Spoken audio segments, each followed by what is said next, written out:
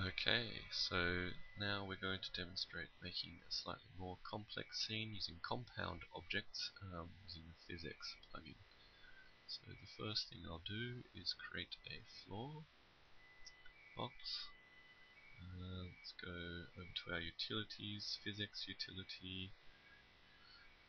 I'll press the make physical edit. I will now choose static rigid body for the floor. Go up and press add selected to add it to my scene. Press continuous just to check it out. Reset my scene. Okay, so now let's try creating a compound object. So I'll create a sphere and move that up a bit, to the side a bit. Try creating another sphere. Again, let's move that up to the side here a bit, maybe a little bit down, so it causes a bit of a bounce. I'll select both objects. They seem to be a bit too low. If we're looking over here on the left, they were in the ground.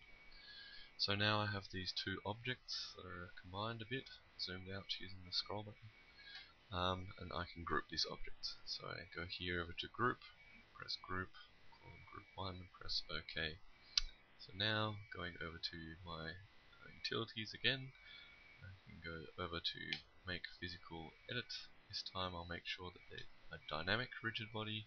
I'll just leave all the settings the same for now, and then I press add all physical.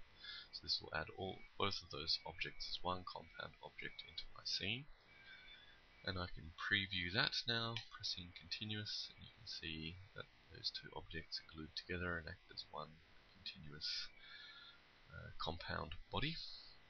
So reset the scene, again exporting out to COLLADA, and that's it.